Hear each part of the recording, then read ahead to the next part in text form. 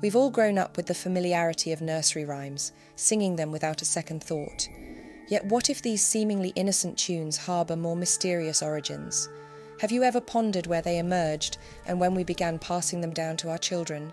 Take, for instance, Sing a Song of Sixpence, a seemingly charming rhyme that conceals peculiar imagery. Blackbirds baked inside a pie, a royal trio of a king, queen and maid, and the unsettling notion of a nose being pecked off. What intriguing stories lie behind these verses? Welcome back, Darklings. Before we embark on unravelling its origins, let's first reacquaint ourselves with the curious verses of this rhyme. Sing a song of sixpence, a pocket full of rye, 24 blackbirds, baked in a pie. When the pie was opened, the birds began to sing. Wasn't that a dainty dish, to set before the king? The king was in his counting house, counting out his money. The queen was in the parlour, eating bread and honey. The maid was in the garden, hanging out the clothes, when down came a blackbird and pecked off her nose. In some versions of the rhyme, there exists a variation where the maid's nose is replaced by either a wren or the king's doctor, but that seems to be a late 19th century addition. Tracing the origins of nursery rhymes is a formidable task, given their often oral beginnings and the loss of historical texts. Yet, this particular rhyme offers some intriguing hints regarding its birth date. The introduction of the sixpence coin into English circulation in 1551 is a notable clue. References to singing a song for sixpence can be discerned in Shakespeare's Twelfth Night from 1602, where Sir Toby Belch offers a clown sixpence in exchange for a song. Likewise, Beaumont and Fletcher's 1614 play Bonduca echoes this phrase with a character mentioning "sing a song of sixpence." Evidently, the concept of compensating entertainers with sixpence for singing their songs was well established and widely recognised in the 1600s. Moreover, the notion of blackbirds concealed within a pie offers another clue that the roots of this rhyme might lie in the 17th century. A cookbook dating back to 1598 contains a recipe describing firstly the baking of a pie crust, followed by cutting a hole in the bottom, then the insertion of live birds, and the presentation of the pie on a dish, so that when it was cut open at the table, the birds would take flight. This blackbird pie was never designed with the intention of being consumed. These culinary marvels, known as subtleties, were designed to astonish, and were often served as interludes between courses at royal banquets. Of course, they were anything but subtle. The name is taken from an older word meaning to surprise. They took various forms, from sugar-crafted castles to birds prepared and redecorated in their own plumage. It is such a banquet that could be the real-life inspiration for Sing a Song of Sixpence. The year 1600 witnessed the union of Marie de Medici and Henry IV of France in a wedding that holds captivating parallels to the rhyme. The grand stage was meticulously prepared for this extravagant spectacle, where an elaborate banquet unfolded, forever etching its place in history as one of the most opulent and lavishly staged nuptial feasts ever witnessed. Amidst the courses, live songbirds emerged from guests' napkins, their dramatic flights enchanting all. The grand finale arrived with a dessert of milk and honey sorbet, served in delicate bowls, a treat so exquisite that it was hailed as the highlight of the entire meal. But beneath the surface of this grand union lay complex motives. France was burdened by a substantial debt owed to Marie de Medici's father, the Grand Duke of Tuscany, who had provided crucial support for the king's war efforts. The Medici family, renowned bankers of the French monarchy, didn't just offer Marie as a bride, but also a generous cash lump sum, effectively cancelling France's debt. This generous offering was further complemented by an immense dowry, offering financial salvation to the king. And so, the notion of the king in his counting house counting out his money finds a vivid embodiment in this extravagant wedding, where finances were intricately tied to the grandeur of the occasion. The saying to put someone's nose out of joint conveys the idea of offending or upsetting someone, often by acquiring something they desired for themselves.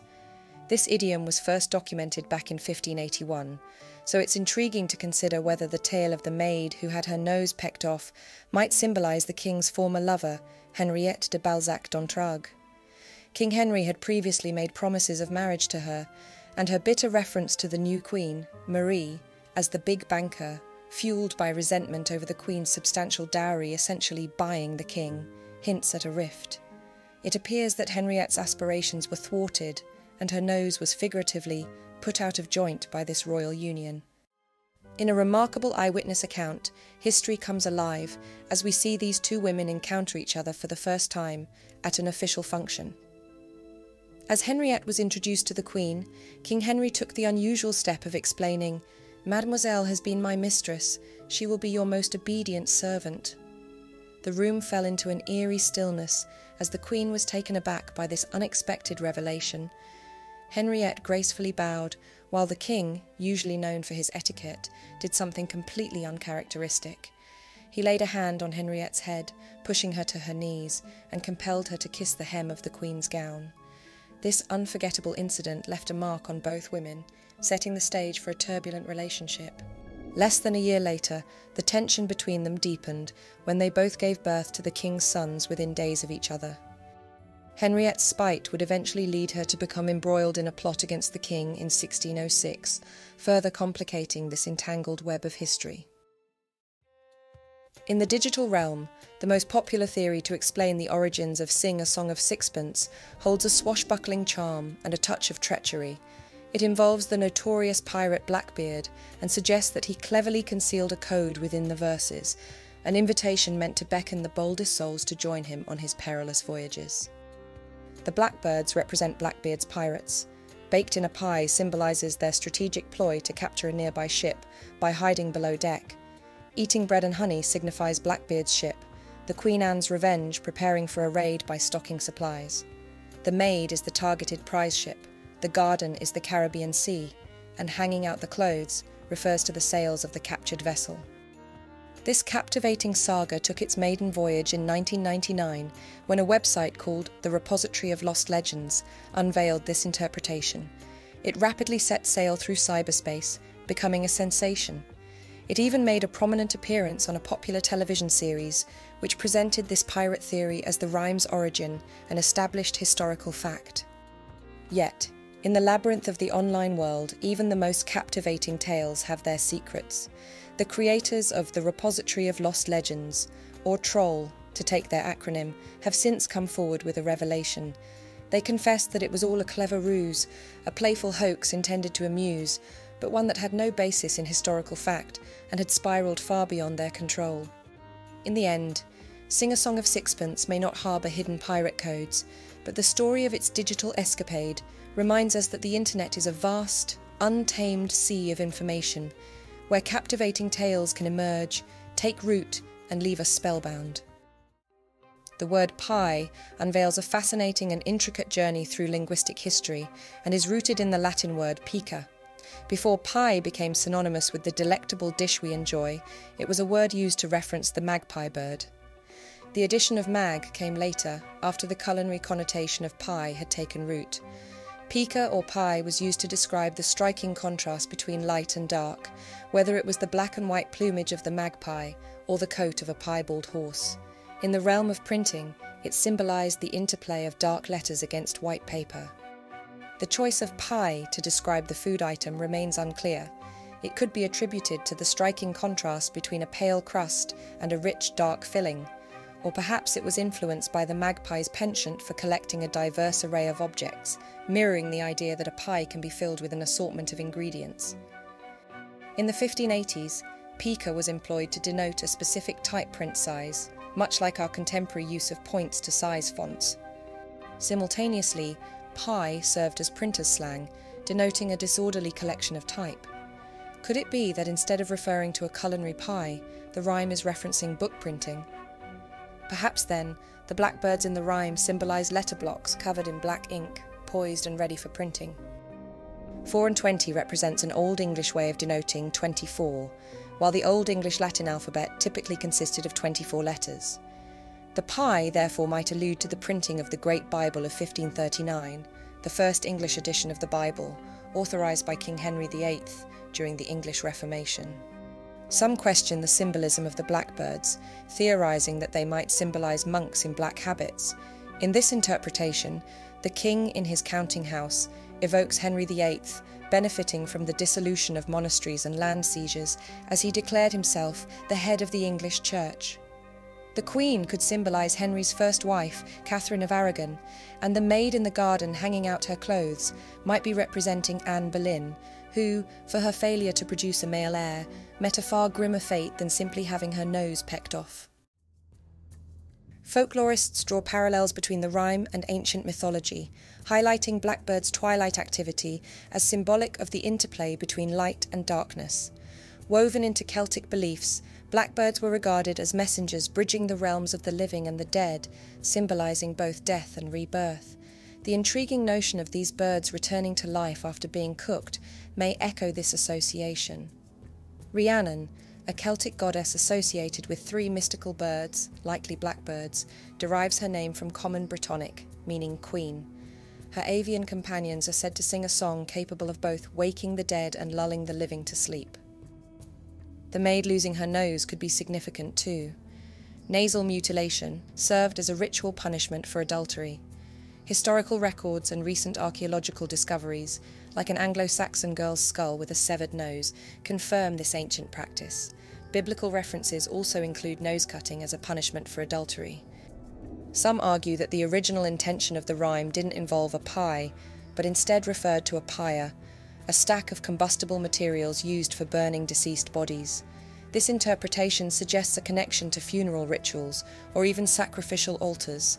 These observations hint at the possibility that the rhyme possesses ancient origins, suggesting a darker and more complex history than initially imagined. Another often cited theory behind Song of Sixpence suggests that it was penned by the literary critic George Steevens as a satirical jab at the work of the poet laureate Henry James Pye. Pye had secured the poet laureate position as a political reward for his support of William Pitt the Younger in Parliament, despite his lacklustre poetic abilities, making him one of the least esteemed poet laureates in English history. One notable example of his uninspiring work was a poem celebrating King George III, filled with references to a feathered choir. In response, George Steevens is said to have humorously quipped, "And when the pie was opened, the birds began to sing. Wasn't that a dainty dish to set before the king?" George Steevens, known for his wit and penchant for humour, might have very well composed a verse mentioning pie. However, it's worth noting that the timelines may not perfectly align, raising some doubts about this theory.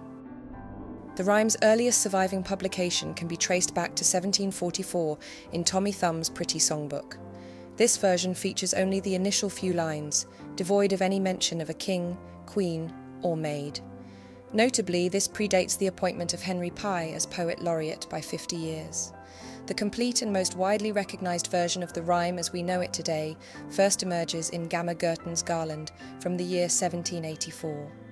When exploring the historical roots of songs and stories, it is imperative to approach publication dates with caution, considering the inevitable loss of old books over time and the scarcity of documentation prior to widespread literacy.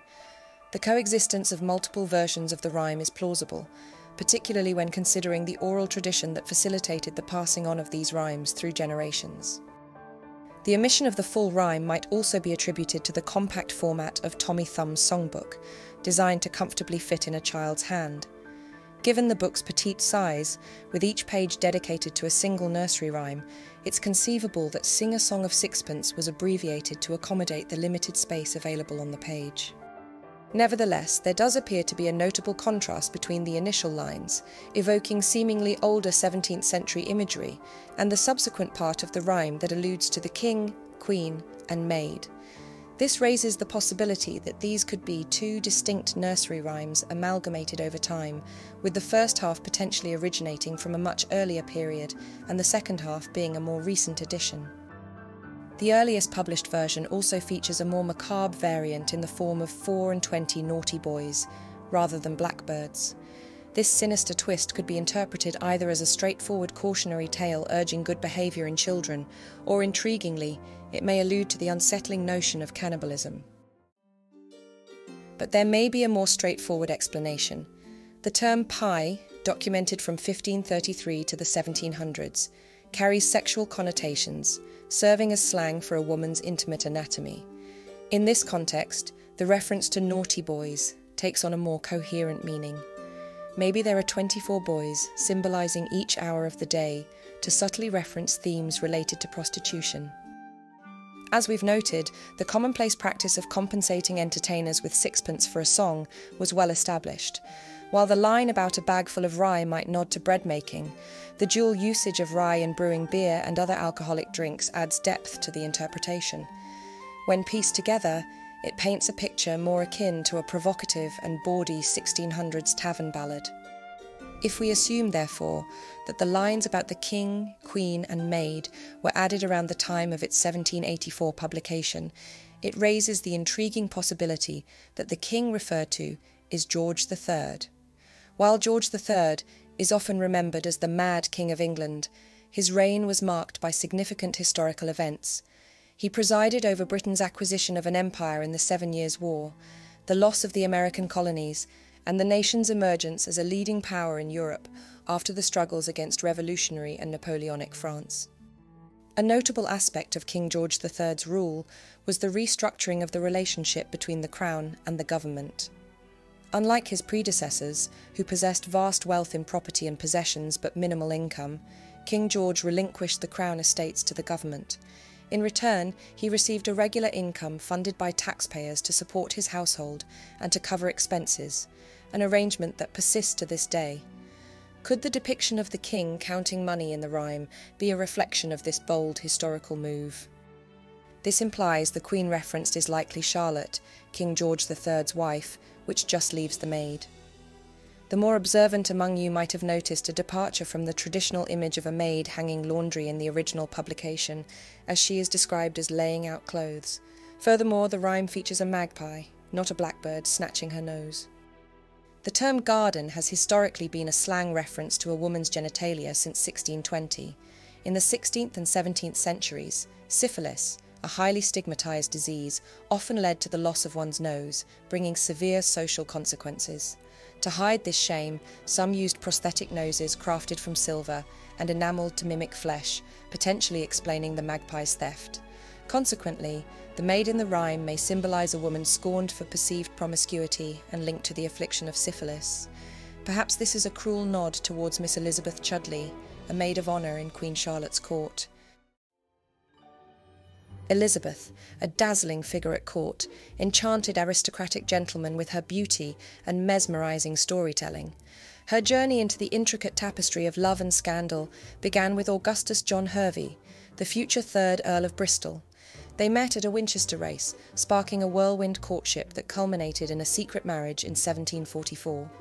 Their union, kept secret to allow Elizabeth to maintain her court position, faced challenges during Hervey's 2-year naval tour, casting Elizabeth into a whirlpool of intrigue. Fending off proposals and maintaining her covert marriage proved taxing, especially as rumours of flirtations during Hervey's absence strained their marriage, leading to a mutual separation. Elizabeth's penchant for stirring controversy reached its climax at a masquerade ball during the King's Jubilee celebration. Wearing a daring costume, she shocked her peers, her fellow maids of honour refusing to speak to her. Yet George II found it delightful, even playfully asking her if he could touch her breast. Elizabeth replied that she knew something softer to the touch, and taking his hand, placed it on his own head.